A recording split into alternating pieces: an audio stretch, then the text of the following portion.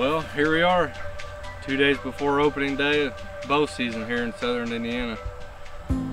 Today we're gonna put up our blind right in front of our Real World Harvest Salad plot topper that we got in plot number 1 that we're gonna call.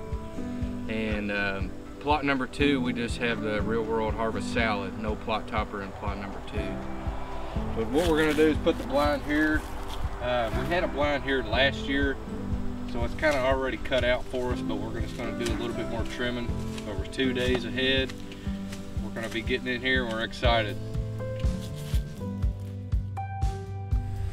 Just got back out into the blind.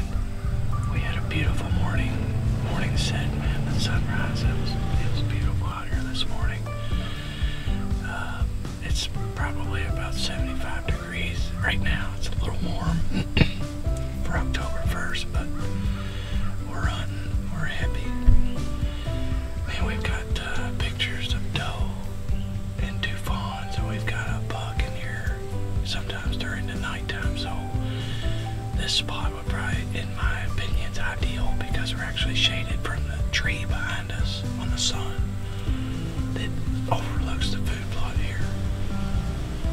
And I hope it's gonna be a good night.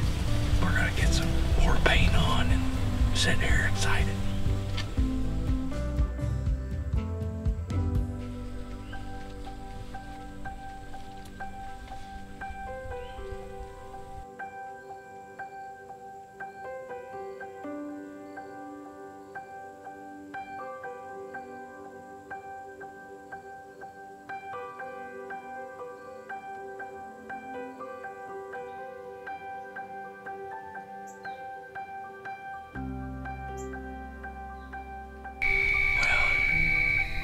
About 3 minutes before legal shooting light is over, and I just unnocked my arrow and I looked out in the food plot. I said, "Dad, there's a buck, there's a buck." And you know, it looked like a decent sized buck. I don't know if it's so dark we really couldn't see. It was probably 100 yards in front of us. It was just too dark to tell what it was. I'm glad we finally seen something very last minute of the hunt. We'll try next time.